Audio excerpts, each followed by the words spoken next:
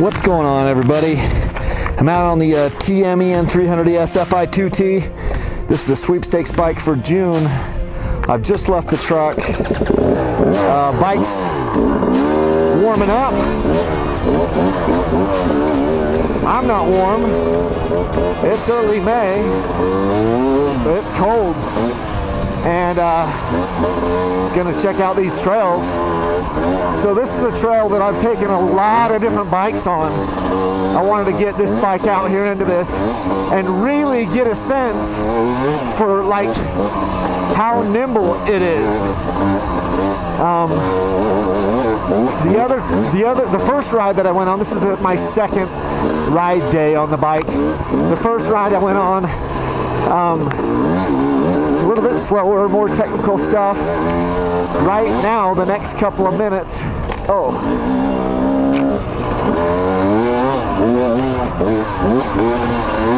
it's not going to be crazy technical. It's just going to be like flow through this first section of trail and see what the bike feels like. I'll tell you what I'm feeling. I'm feeling a lot of pain in my left hand, my left elbow, that is. I've got some tendonitis that has flared up over the last few weeks. I've got a tendonitis therapy bar. It's like a rubber therapy bar thing that I use. Keep the front end light right there. But yeah, bike feels very nimble. Very short front to rear. I know I said that, I think, in my first couple of videos about this bike. I said it in my podcast. By the way, I have a podcast. You can get it pretty much on all the major podcast directories.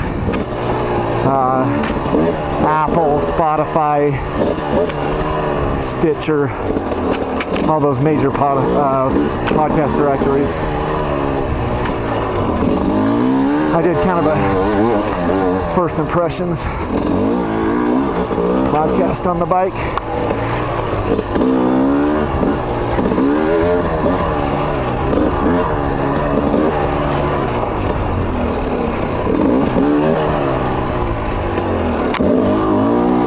Lots of direction changing here.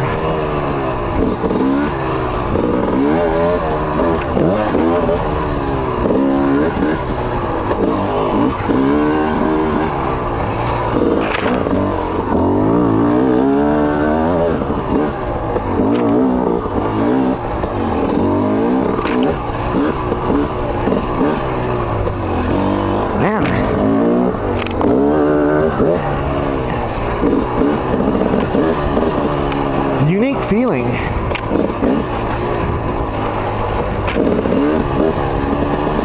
Because originally on my first, it has definitely some characteristics that are similar to the Sherco, but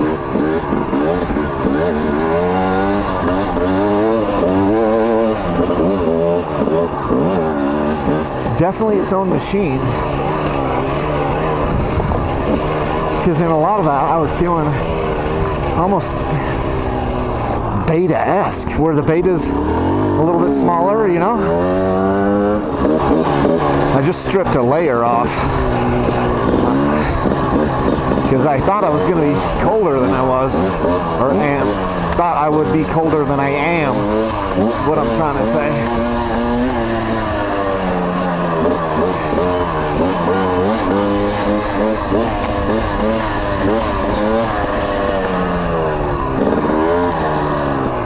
Come on, that's slick. And drop down in here. Well, at least the bike will get some real mud on it. It's a little wet. Of course, we are riding in the bottom of a ravine.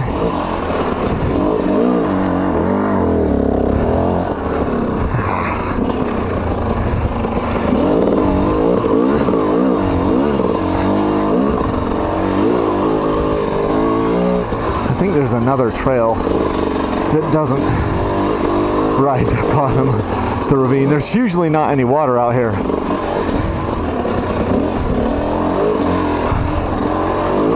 I don't think I've ever actually seen water in this. Note self, come back on a different side. I think there is a different little single track that bypasses this. When I'm on my way back to the truck. So I bled my front brake because on the first ride the front brake was mushy. It's got a Brembo brake, but it was pretty darn mushy, so had to spend half hour kind of bleeding that. Bleeding brakes is not one of my favorite things. It's just tedious. I don't have a real great syringe for it to push the brake fluid. I push the brake fluid from the bottom down by the brake up through the top, up into the master cylinder. That's how I do it. And it's just a tedious process. It makes a frickin' mess everywhere. I don't love it.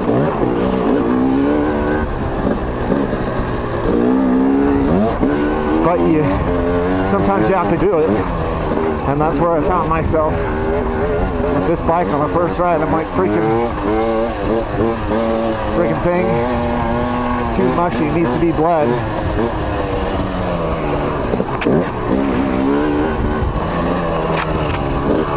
Look at that. Little creek right there, which I never see. Oh, getting into snow, son of a... That's too low. Maybe I should cut that on the way back. Have my saw.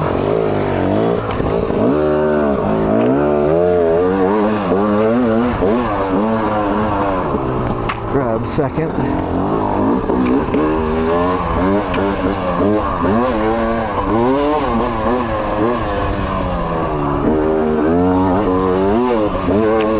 Man, this bike is spitting out tree stuff.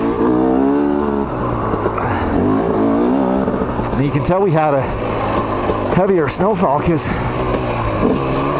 these trees aren't usually, these branches don't usually get bent down in the trail. But I guess with the amount of snowfall we had, it's extra weight.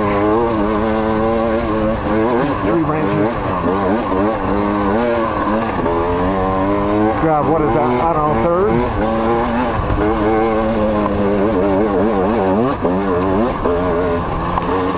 Take back second gear.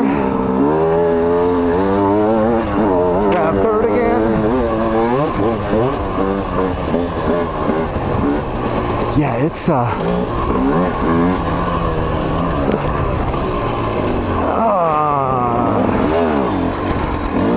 gonna get very muddy very fast.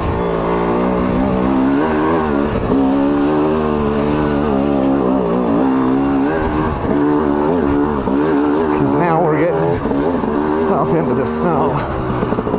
That is crazy, crazy town